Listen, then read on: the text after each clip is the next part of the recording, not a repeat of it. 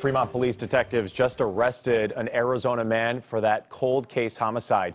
Police opened a missing persons case back in December of 1990 when 30-year-old Jack Upton didn't show up for work for several days. Officers later found him dead at his apartment. Upton's car was stolen from the complex. It was found later abandoned in a mall parking lot in Southern California. Blood from the car matched blood from the apartment, but the suspect was never found.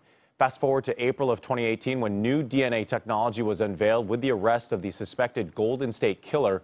Fremont police then reached out to the same lab used in that case, and new testing led them to this man, 52-year-old Russell Guerrero, living in Tempe, Arizona. Police conducted surveillance on him and found a DNA sample to match that from the Upton murder. Guerrero was arrested on Tuesday, and now Fremont police are working with the Alameda County Sheriff's Office on his extradition back to California.